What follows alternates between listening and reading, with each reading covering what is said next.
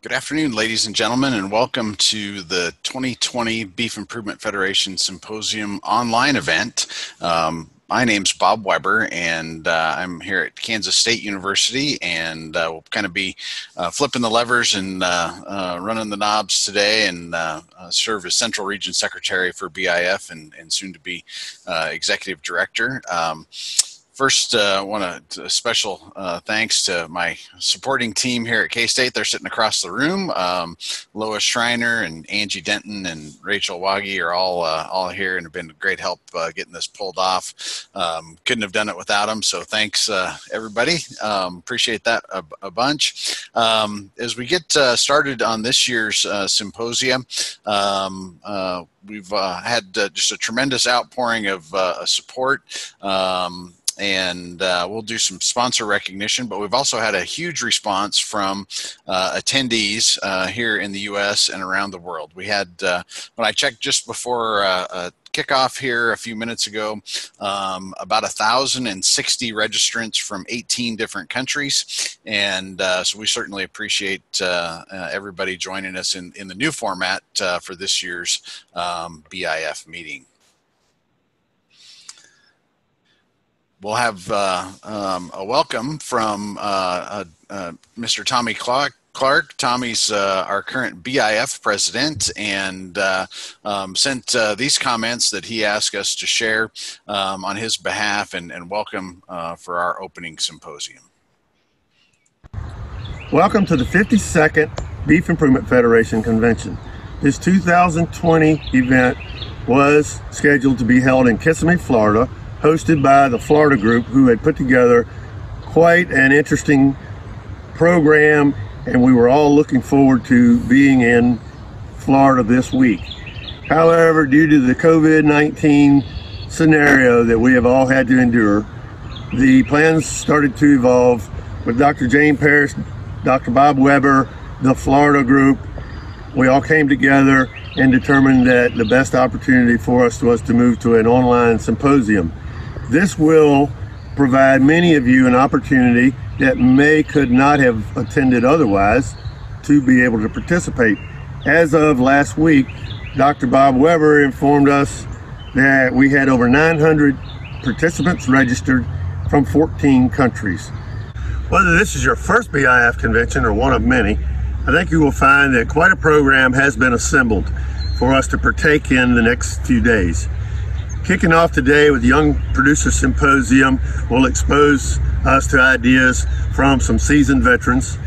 Those of us who are usuals at the BIF conventions will miss some of the person-to-person camaraderie, but we will not be shorted on any of the exposure of content and material. I know that in the past I've left every BIF convention with a re-energized outlook on our industry. As we go forward, I understand that more than ever, this improvement of beef cattle is a journey. And as we continue on that journey, we have lots of room to work, and I look forward to the next steps as are being outlined in this week's symposium. As we go through the next several days of presentations, each of us will gain perspective from the presenters that will be thought-provoking. When the opportunity arises, do not hesitate to engage, reach out, participate, as those experiences really are beneficial to each of us that are in attendance. Thank you for your participation and attendance. I look forward to each of us walking away with a better grasp of where we're going in our industry.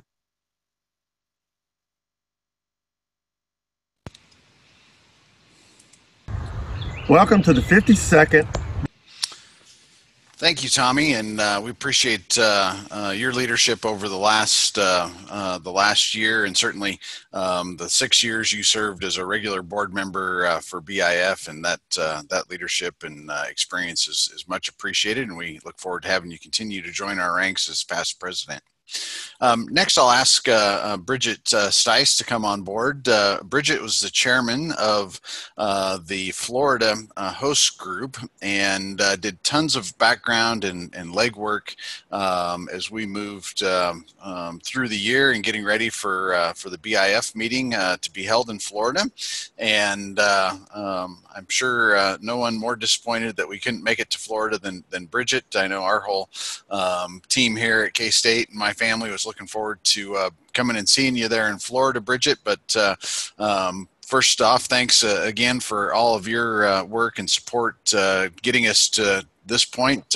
Your team had a huge role in building the general session and young producers symposium schedules and programs. Of course, all the behind the scenes work in terms of fundraising and logistics in Florida that had to be canceled. But we look forward to hopefully joining you in Florida again in a few years, and would ask you to come on and make a few comments, please. Thank you, Dr. Weber, and we certainly missed having the opportunity to get to see everybody here in Florida. On behalf of the BIF, or on behalf of the University of Florida and the Florida Host Committee, we would like to thank the BIF leadership for selecting the Sunshine State to host the BIF Improvement Federation Research Symposium and Convention.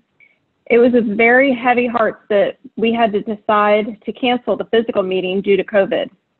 If it is any consolation, though, this week's weather is rainy and steamy, so you probably aren't missing out on that. I would like to commend the BIF leadership, including Dr. Jane Parrish, Dr. Bob Weber, Lois Schreiner, Angie Denton, Josh White, Mr. Tommy Clark, and the Executive Board for having the innovation and adaptability to transform the physical meeting to this week's virtual platform, which exemplifies BIF's long-standing history of progressive thinking. Florida, where the beef industry began, that was our conference slogan. We were honored to have the opportunity to share our heritage and diversity and to showcase our advancement in genetics that exemplify our industry. When most people think of Florida, they think of our theme parks and miles of beautiful beaches. But what most don't realize is that Florida is the birthplace of the U.S. beef industry. When Juan Ponce de Leon brought the first small herd of cattle to ever step foot on the continental U.S. right here to Florida.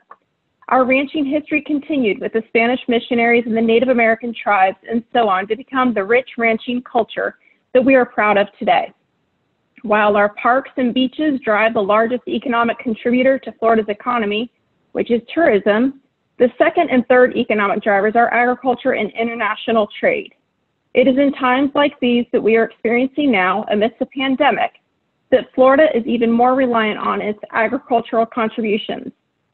Equally significant to Florida's economy and contribution to the U.S. food supply is the contribution of ranch lands to our precious environment. Florida has more pasture lands than the total land area of Massachusetts. While urban encroachment threatens that land every day, Florida ranchers work hard to educate its urban neighbors about the value of the lands they steward. Florida's ranch lands positively contribute to water supply, air quality, wildlife habitat, and great outdoor recreation. Florida is primarily a cow-calf state and is home to 9 of the 25 largest cow-calf operations in the U.S. The largest U.S. cow-calf operation is located less than an hour away from the major tourist attractions like Walt Disney World and Universal Studios. The cattle industry in Florida is a robust and dynamic industry rich in history, but adept at incorporating new technology. Florida ranchers have utilized data and tools that have resulted from valuable research and the work of organizations like the BIF Improvement Federation to make genetic advancements that have assisted in breeding cattle that continue to contribute to not only Florida's economy, but our environment. The Florida Host Committee was excited to share all of this with you, and we hope to have the opportunity to possibly make that a reality in the future. We would like to especially thank the Florida Cattlemen's Association and Foundation for being our greatest and earliest supporters of this endeavor. On behalf of the University of Florida and the Florida Host Committee, including Dr. Matt Hersom, Dr. Todd Thrift, Dr. Tim Marshall, Dr. John Arthington, Rachel Garland, my husband, James Stice, and myself, I would like to again thank the BIF leadership for the possibility of hosting the BIF conference in 2020. We hope that you have a great conference this week.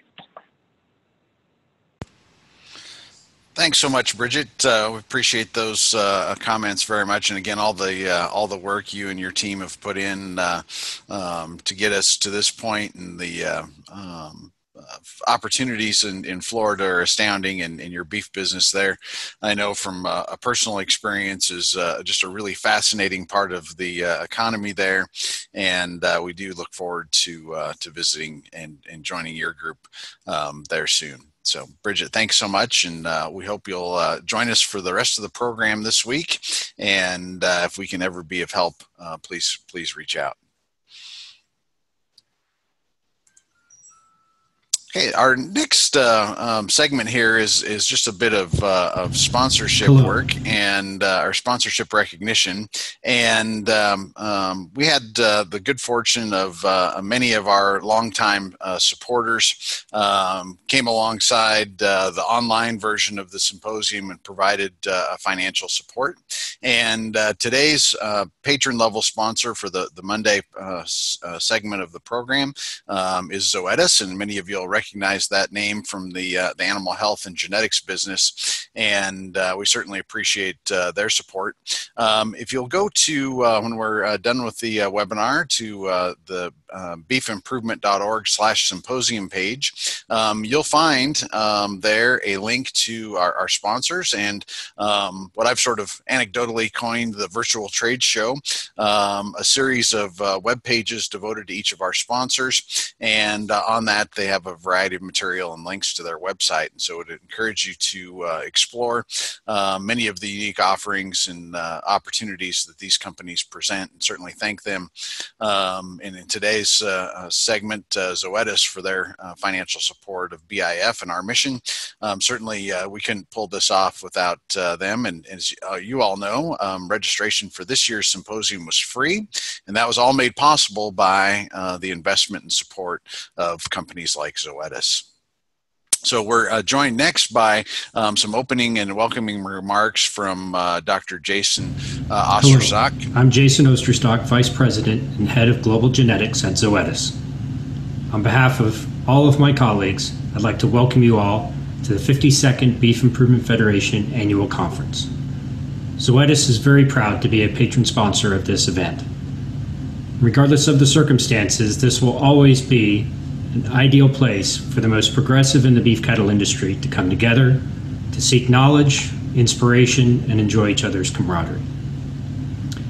Despite all the talk about distance over the last several months, I think it's also a great opportunity for us to think about coming together. And so I'd like to use this moment in time to thank all of those across the beef cattle industry for giving us the opportunity to enjoy a beef dinner with our families as we went through these challenging times over the last few months. And I can certainly say for myself, we had the opportunity to enjoy many more family dinners together than we might have otherwise. I think it's also a great opportunity for me to recognize my teammates that have helped to support the business and deliver our service over the last several months under difficult circumstances. And most importantly, our customers and commercial partners for all of their support as we work through this together, ensuring that we can continue to deliver quality genetic information to beef cattle producers to help inform decisions, and making sure that we can do so in a manner that's safe and protects our families and communities. So with that, really excited to enjoy this conference with you, ready to kick my feet up, grab a pen and paper, and pay close attention through the presentations today. Really excited for the great work that we're going to see on display throughout these sessions, and look forward to the opportunity to visit with you all very soon. Thanks and enjoy.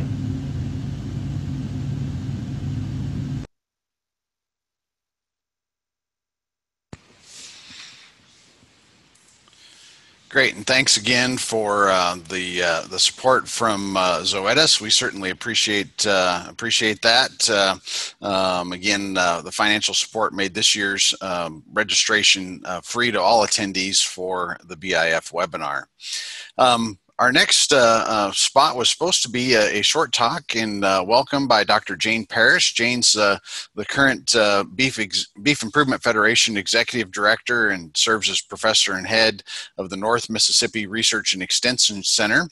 As many of you know, a little bit of tropical storm in the southeast, and in fact has power knocked out and internet at their station. So Jane asked me to pass along her regrets for not being able to join. I got a text from her here just a minute ago. But Dr. Parrish has served as our BIF Executive Director for the past 5 years and has done an outstanding job shepherding our organization and really, I think, helped move us to the next level in terms of both the program delivery and a number of other improvements in BIF organizationally and the products that we've delivered to the industry, and has done a great job of helping broaden and instill the mission of BIF across not only our board, but producers across the country and around the world. So Dr. Parrish, thanks so much for your leadership and support over time.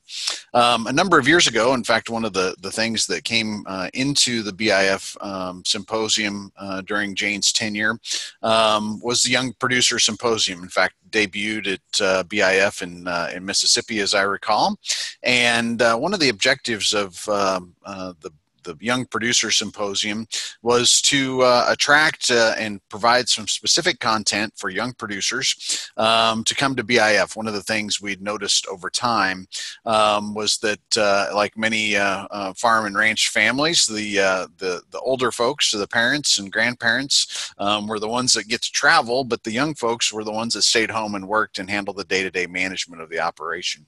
And we thought a lot of the content that we have at BIF would benefit those folks, and we wanted to try and tailor some new content to that audience.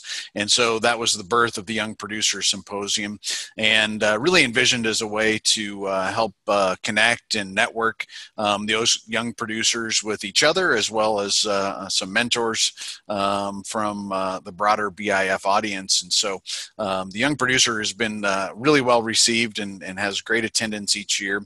And we look forward to sort of a little different flavor of speakers each year in that to help build the skill sets of our young producers as they work to move up in management in their own operations and businesses. And so, Jane, we're sorry with technology didn't work out for you to join us today. I know your heart and prayers with us, and again, appreciate all your support over time.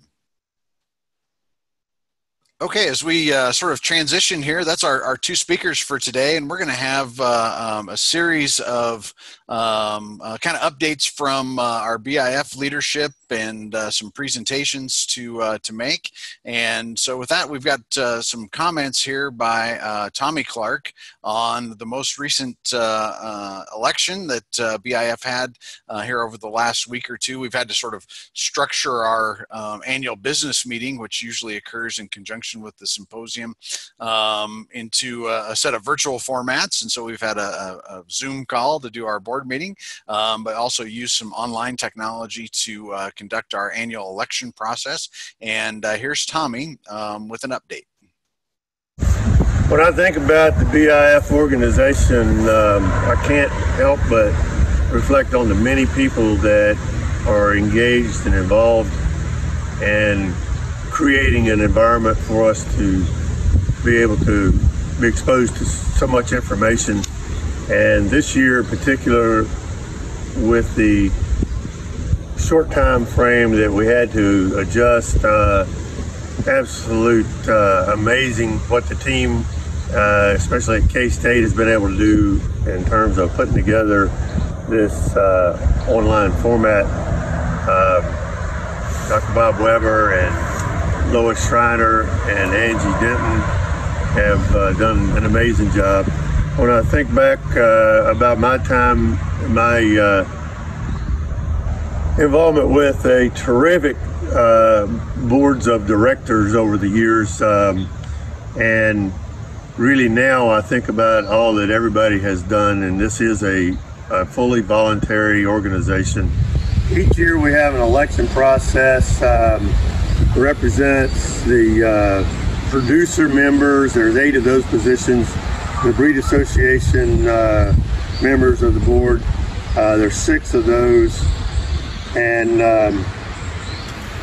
this process goes through in the producer aspect. There's a caucus. This year that was done online, and I know, being from the East, that it was well participated. We had 4 very qualified candidates. The new directors elected to serve on the BIF board were producers John Irvine from Manhattan, Kansas, Troy Marshall from Burlington, Colorado, Joy Resnick, West Point, Mississippi.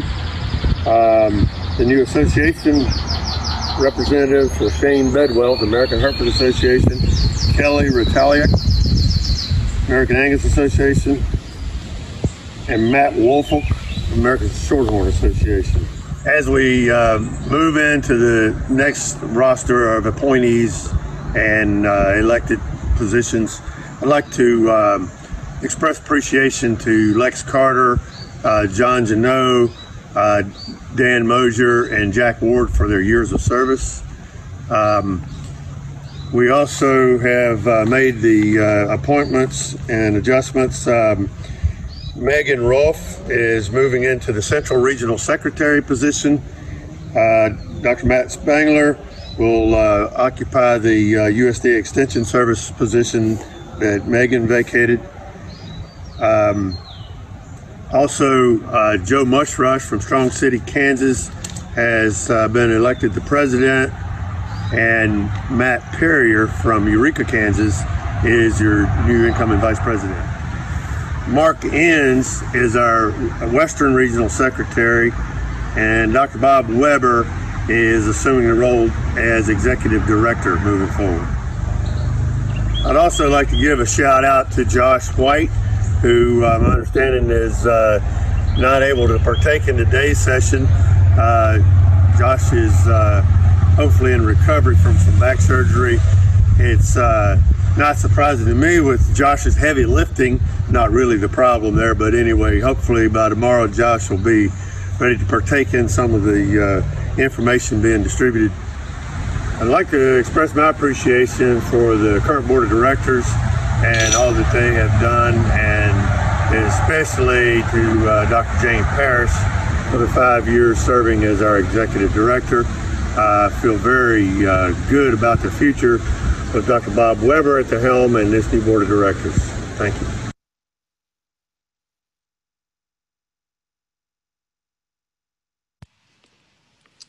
Great. Thanks, Tommy, for that update and the kind words. We're appreciative again of your leadership over time with the BIF board and one of our long-term producer board members, and we certainly appreciate that.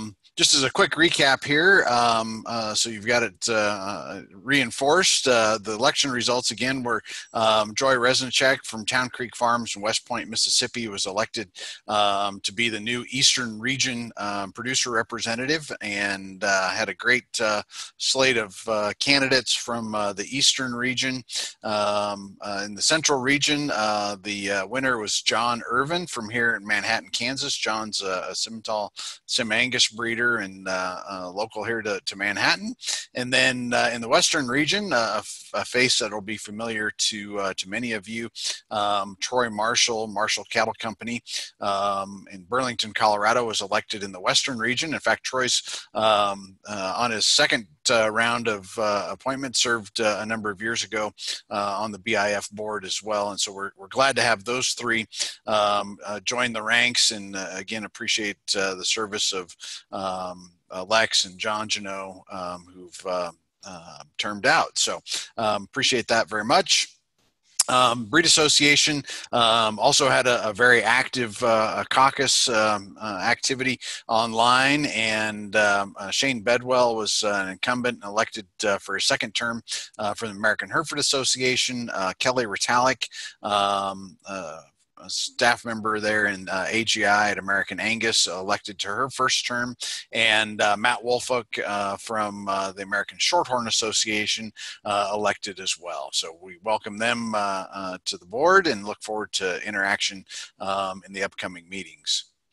As Tommy also mentioned, Joe Mushrush. Mushrush Red Angus has served as the vice president this past year and moves into the president's role. And so we've got lots of work ahead of us in the coming year and look forward to Joe's leadership and engagement there. Matt Perrier at Dell Banks Angus here near Eureka, Kansas, elected as vice president. And Matt's been serving on the board for a number of years and has great institutional knowledge of BIF and our mission. And Tommy Clark will move into the past president's role and stay engaged in our board activities. That's a key part of our sort of institutional knowledge, is keeping those past presidents involved. With that, we're going to move into some other presentations. And those include some of our scholarship award winners. And so Dr. Megan Rolfe is an associate professor here in our animal breeding and genetics group at Kansas State University. Will present the Baker Cundiff Awards, and then we'll follow that with Mr. Brian House to speak on the Roy A. Wallace Award. So Megan, if you're on, I saw you here earlier. Yeah, if you'll unmute. There we go.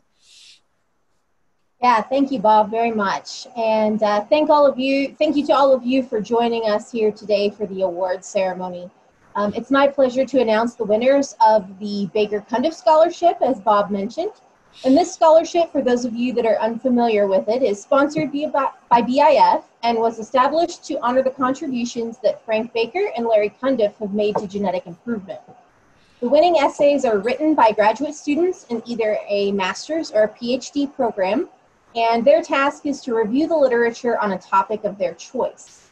This year, we have broken from tradition somewhat and decided to award 3 essays this year rather than the standard 1 to 2 essays because of the incredibly large number of high-quality essays that we received this year. Without further ado, it's my pleasure to announce the winners. Our first winner is Jonna Baller, who is a PhD student at the University of Nebraska-Lincoln. She is originally from Walden, Colorado, and her essay was all about the use of commercial data in genetic evaluations. So congratulations to you, Jonna. Excellent essay. Our second winner today is Caitlin Sarlo Davila, who is originally from Fort Myers, Florida. She is currently pursuing a PhD at the University of Florida, and she wrote her essay on genetic improvement of thermotolerance in beef cattle. So congratulations to you, Caitlin. And our final winner today is actually another native Floridian, this time from Key West.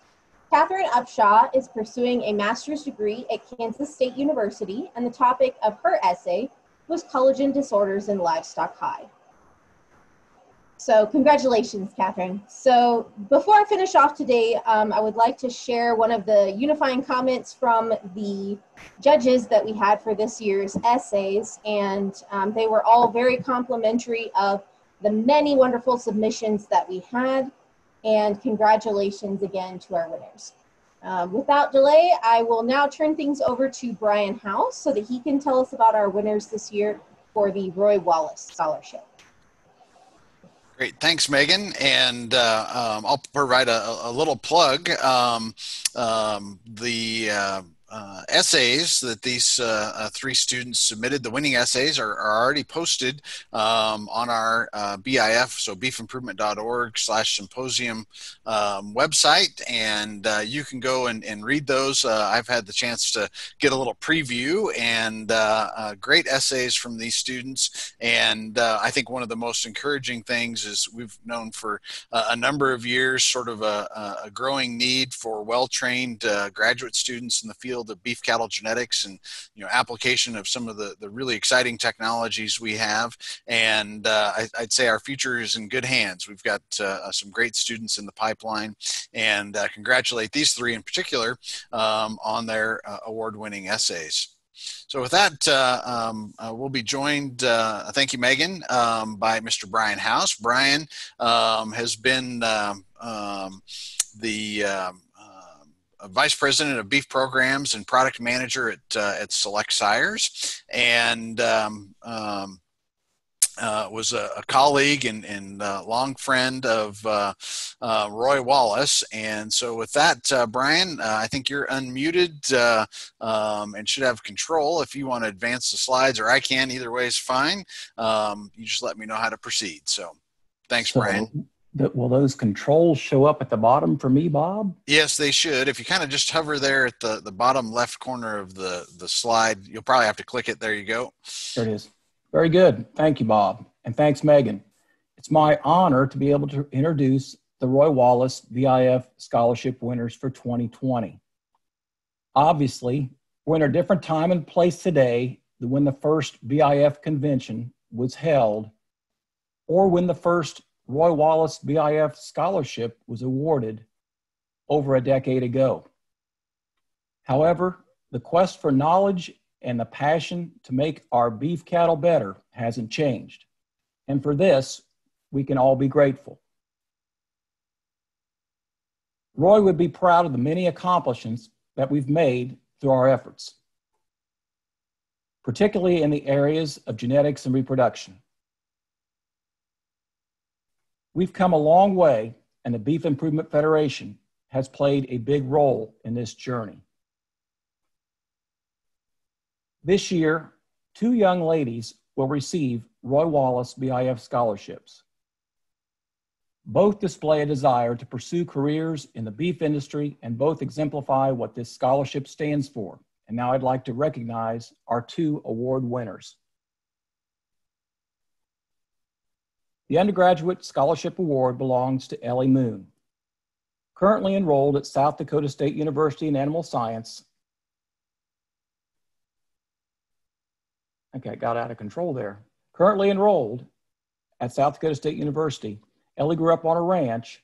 She loves calving season and spent last summer working for Cattle Resources, where she was exposed to virtually every aspect of beef cattle reproduction.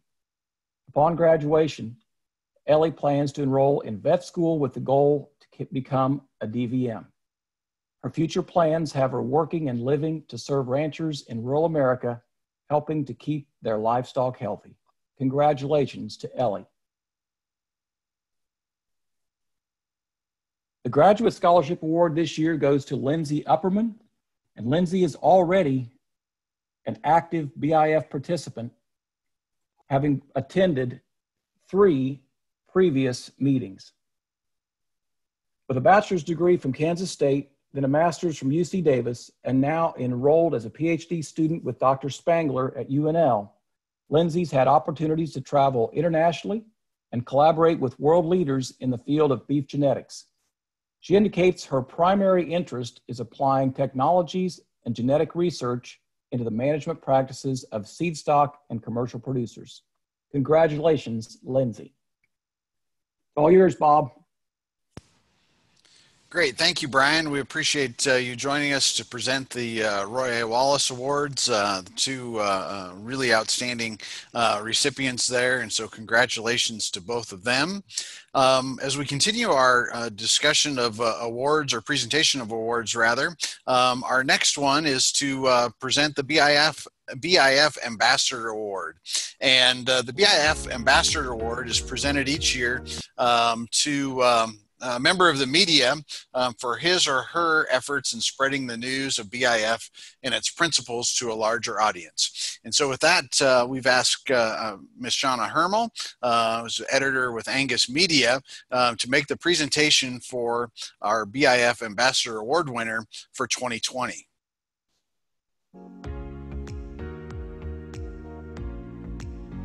Good afternoon. It's my honor to present this year's BIF Ambassador Award.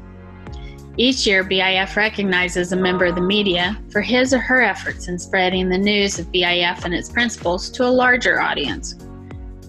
The daughter of a registered nurse and the founding president of the University of North Georgia, Gainesville, this year's recipient learned the importance of performance testing the BIF way while working at Berry College's bull test station near Mount Berry. Though she went to school to learn how to take care of her horse, she says she quickly learned she adored cattle. EPDs were in the formative stages during her time in graduate school at the University of Georgia. And with Doctors Curly Cook and Dan Daniels both on her graduate committee, she got a more in-depth look at performance programs in BIF. This year's recipient says she accidentally launched her career writing a short story, later published in a school paper, about her experience at an AI school. Then, while attending a Stalker Finisher tour, she met John Leidner, an editor at Progressive Farmer. He encouraged her to write an article for the publication, then hired her that summer to work on the Sunbelt Expo program. In addition to Progressive Farmer, she is a field editor at the Angus Journal and the Angus Beef Bulletin, and she writes for the Gulf Coast Cattlemen. Throughout her 40-year career, she's written for Farm Journal, including its Hogs Today, Dairy Today, and Beef Today publications. Though her main focus is on cattle, she has written about subjects ranging from ballet dancing poultry farmers to daylily growers. She has a passion for those she writes about, and it shows in both her writing and the photos she takes to document her stories. She has a knack for taking complicated subjects and revealing their practical application through the experience of fellow producers. Combine that with her love of cattle and people, and writing to support BIF was only natural. It's my honor to present this year's BIF Ambassador Award to Miss Becky Mills. Congratulations, Becky.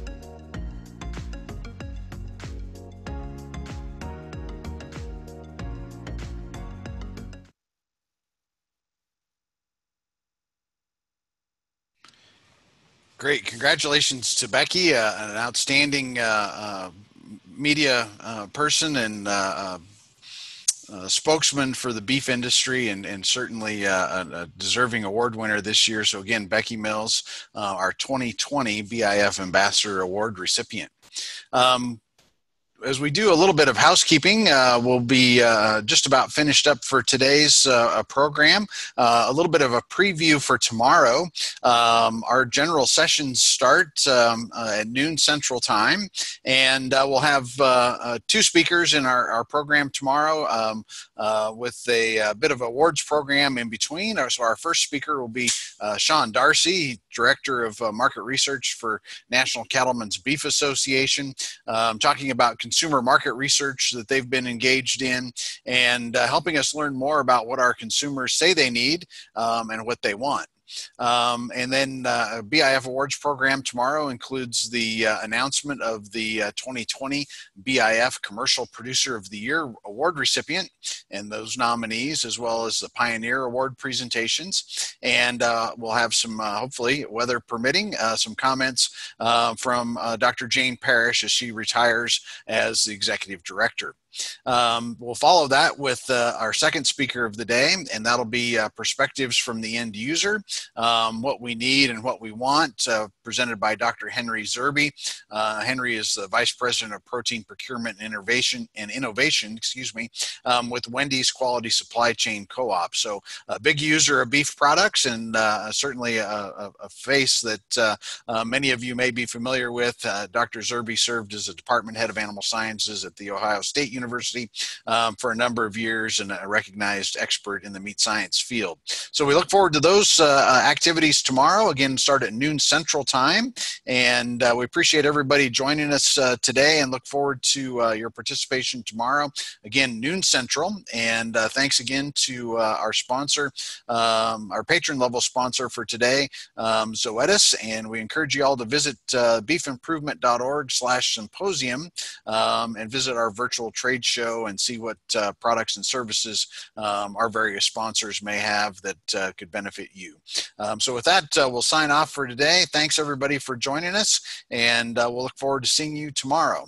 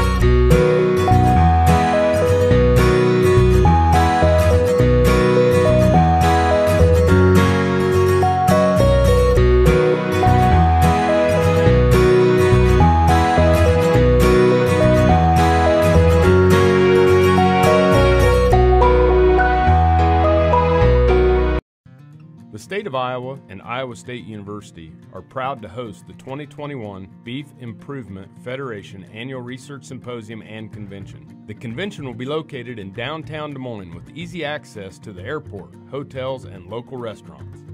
Iowa State University is just north with its research and teaching farms. Join us in Iowa and experience how Iowa provides the beef industry with innovation to application.